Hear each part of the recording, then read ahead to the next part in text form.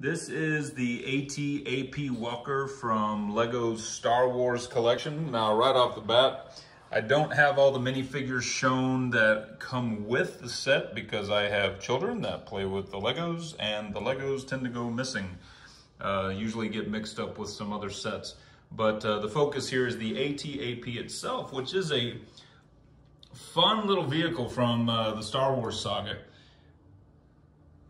Now, it is a little bit more of an advanced build, so if you buy it for a younger child, they're probably going to need a little bit of help, but I recommend it for 9 years and up.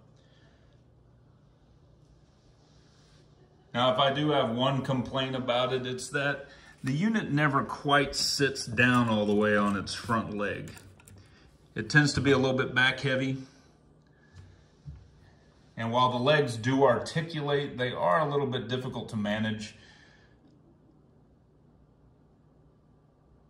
But that's not a deal killer. There is a really nice detail in the Walker itself.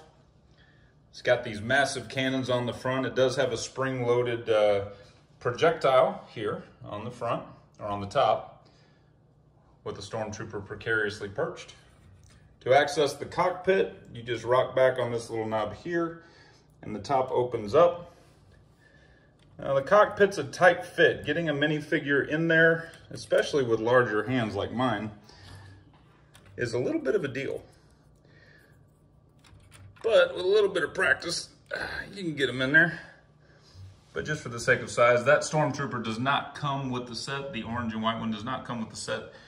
But like I said, my boys have mixed up the Star Wars minifigures with all the other sets, so it is what it is.